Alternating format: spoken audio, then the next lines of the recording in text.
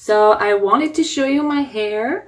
Tomorrow I'm going to see my hairdresser, so she's going to bleach my root, do the color in them, and trim the end because they are broken.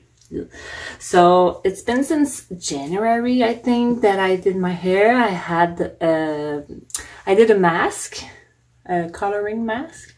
So there's still some red left. You can see it here. So it's been quite a while now. I'm kind of happy because I'm trying something new that I've never tried. I'm not gonna tell you what it is because no one knows that I'm doing this. So we'll see if I like it, if anyone like it. The only one who knows is my hairdresser, so she's going to do the special thing. So yesterday I washed my hair because you're not supposed to wash your hair the day before. You have to wash it like 2 or 3 days before. So that's what I did. I didn't put anything in my hair just to make sure that there's no chemical things in them. So that's why they are a little bit like fluffy and messy. So I'm really looking forward to this tomorrow. I can't wait. So I'll see you guys. Maybe not tomorrow because I didn't talk to the hairstylist about me filming this, so maybe I won't be able to film the whole process, but I will keep you updated. Maybe we will see each other after. So we'll see. Bye bye.